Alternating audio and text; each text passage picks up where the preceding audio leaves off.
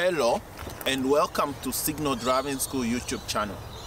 My name is Chris and I'm one of the driver trainers at Signal Driving School. In today's video, I'm going to be giving you an insight into what happens on the day of your practical driving test. If you are outside of Queensland, please check with your state or territory's regulations as the information may vary. You can also ask questions in the comment down below and one of the viewers will be happy to answer them. Let's begin.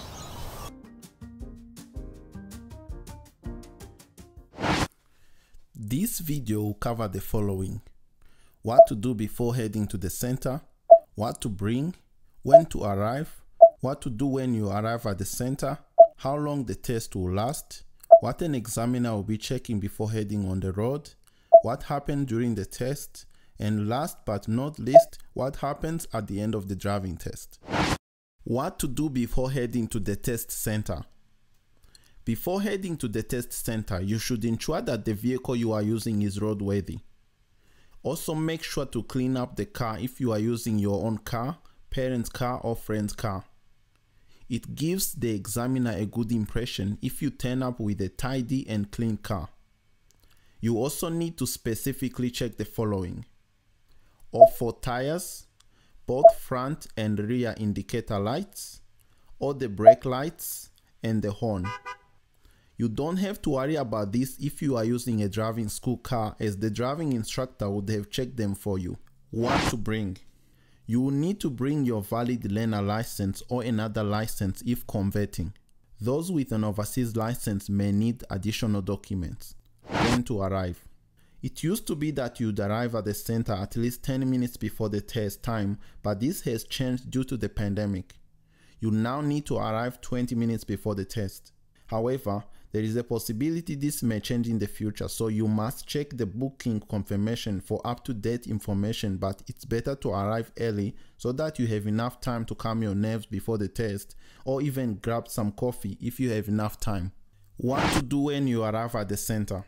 Once you arrive at the center, you will need to park the car in the test vehicle parking bay and go to the test office to let them know that you've arrived. They will then check your driver's license and ask you a few questions. How long the test will last. Most driving tests will go for 30 to 45 minutes, but this may vary in some cases. What your examiner will be checking before heading to the road. At the start of the test, your driving examiner will ask you to put the car in the pre-ignition but not to start the car yet. They will then check the indicator lights, brake lights, and horn. If everything is working fine, the examiner will enter the vehicle, and it's at this stage that the ignition can be started. The examiner will ask you to show how to operate certain vehicle controls. Some of the most common controls are front and rear demister, air conditioning, front windscreen wipers, rear wipers, front washers, rear washers, parking lights, headlights, high beam, anti-glare, mirror adjustment, and seat adjustments. What happens during the test? The test might be conducted slightly differently depending on where you are.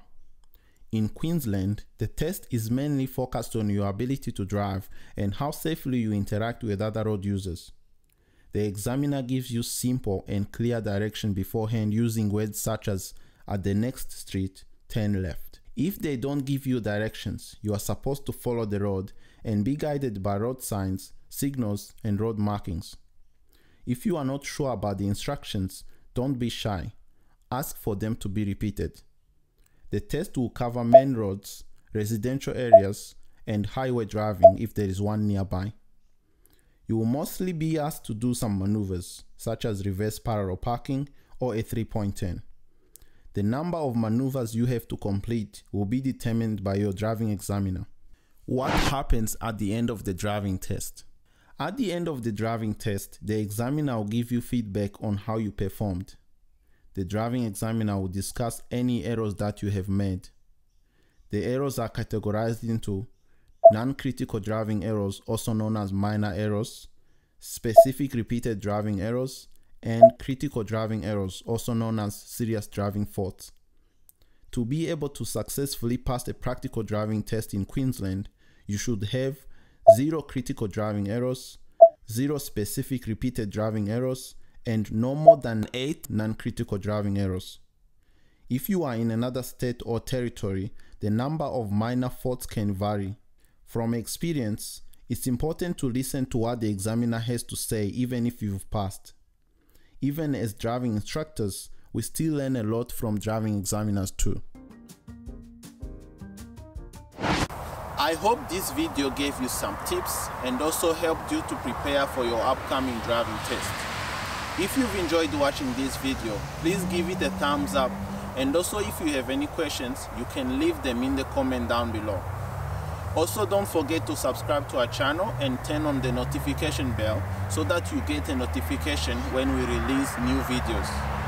Thank you for watching, and if you are doing a driving test soon, I wish you the best of luck.